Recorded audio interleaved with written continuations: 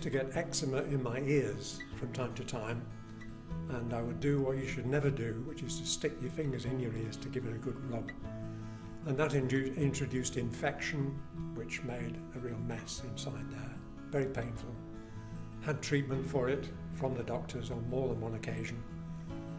And at the time I was serving in the healing rooms ministry, and one day I said to the leaders of the healing rooms, would you please pray for my ears to be healed of the eczema?